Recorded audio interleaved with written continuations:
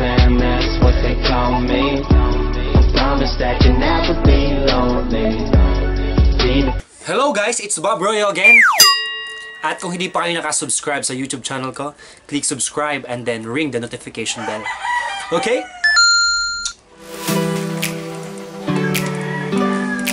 Ngayon, gagawa ko ng vlog about sa mga gifts ko sa sarili ko at mga gifts ng mga kaibigan ko sa akin. So, mag-unbox ako ng gifts. Iba binili ko, iba yung mga kaibigan kong malapit sa akin binigyan ako. So, i-unbox natin sila ngayon. Kung ano nga ba ang mga ito. So, guys, samahan nyo ako sa pag-unbox sa mga gift na ito. It may be expensive, minsan hindi naman expensive. But ang importante, how you appreciate things, right? Minsan kailangan mo regaluhan ng sarili mo para sa fulfillment mo. Okay? So, start na ako ng unboxing, guys. I love you all. So, ito na guys. Ready na ako sa pag-unbox sa mga gift ko na nakalagay pa sa isang LV bag. Legit to ha. Legit na LV bag na binigay sa akin. So, I'm so excited. So, isa-isahin natin para raffle draw. Okay, binuksan ko na ha. Binuksan ko na. So, ang una kong makukuha ay ang... Wait lang. Ano ba to? Pakang mahaba. Wait lang. Okay. Di ko mako... Oh, ito na lang. Ano to? Parang ring light nga. Oh, diba ring light siya? Ring light na ginagamit sa pag-vlog kapag madilim. So, unbox ko na. Buksan ko na siya. Tada! Hot cake! Ring light. Ganito pala itsura ng ring light, no? Parang pamaypay. Okay, ito na guys. Una kong item na nakuha ay ring light. Pero may mahaba dun sa loob eh. Kaya lang buksan ko lang ito.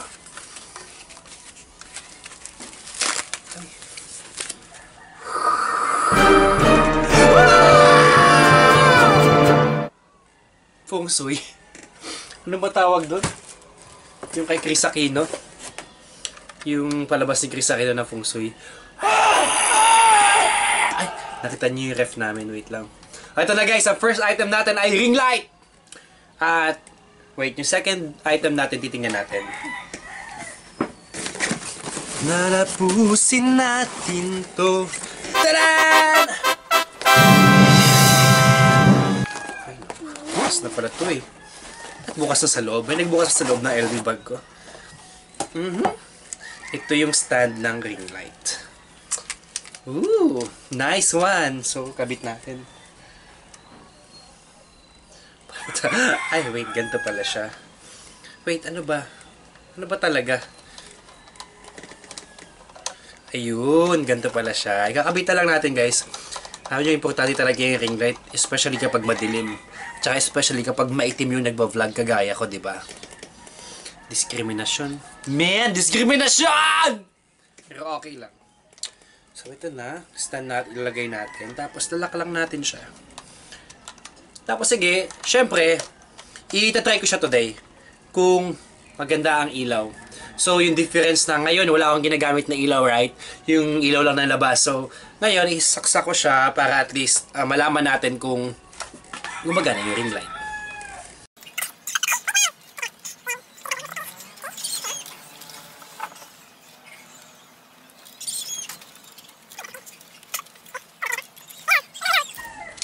Wait lang, sikipan ko lang. Sikip naman kasi nito. Ay, sikip! Ang sikip! Ayan na, guys! Set up ko na yung ring light natin. So, watch out.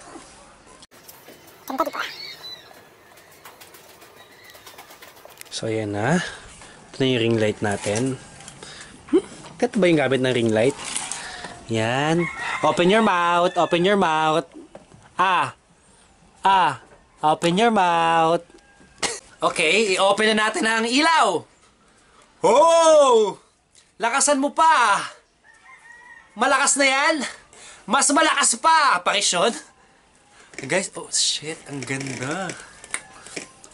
Ang ganda naman. Oop. Oop.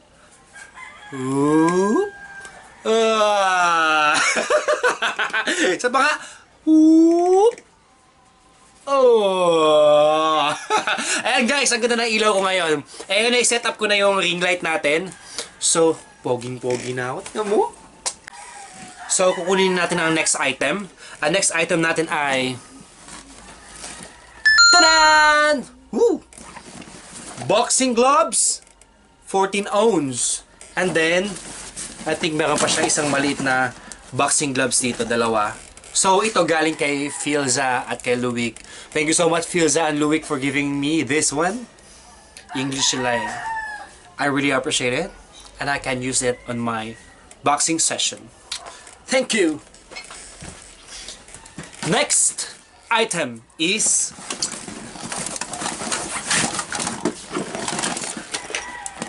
Ta-da! It's actually a chariol. It's a necklace, I think. I saw it now. Necklace. Yeah, I'll try it on, guys. Try ko. Para at least malaman natin kung fit sa akin.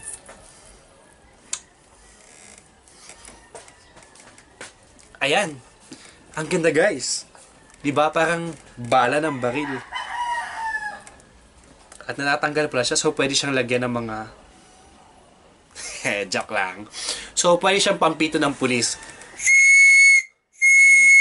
Lakas, diba? So, ang ganda niya. And kasama sa chariol box ay ang Bvlgari. Bvlgari na ring na bigay ng best friend ko. It was way before. Okay. And then the Gucci ring. All expensive stuff, huh? Okay. Next gift. Tadaan! Itong gift na to galing kay Miko. Yan, sa best friend kong isa. Miko, ang gift niya sa akin ay chocolates. Dahil hindi ako mahilig sa chocolates, syempre, Shan! Halika dito. Syempre, sa'yo na lang to kasi hindi ako mahilig sa chocolates. Ano ba sasabi mo? Thank you. Thank you. Pero salamat, Kev, sa chocolates. Sige, kung ka na. Nag-vlog ako. Ay, hati na lang tayo dyan. Ay, mamaya na. Sige, eto na, guys. Ang aking third gift ay perfume. I bought it. The Boss. Perfume Versace. Versace on the floor. Oh, take it out for me now, girl. Versace on the floor. I'll give for myself. Pati so bango naman tayo. I can feel it. May last gift pa dito. Pero parang gamit naman to. Meron pa isa. Vibro Action. Para saan to? Vibro Action. Tingin ko para sa... Ano? Belt ni Manny Pacquiao. Okay guys, try ko itong Vibro Action natin. Para daw, para ba? Parang ano nito? Tingin ko para sa abs to. Wala na ba? Wala na. Sige, ito na. Set ko na ang Vibro Action.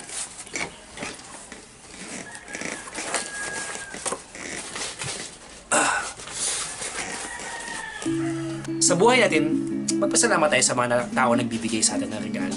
Kung ano man yan, i-appreciate natin yung bagay. Especially yung mga bagay na galing sa Diyos, di ba? Yun ang importante.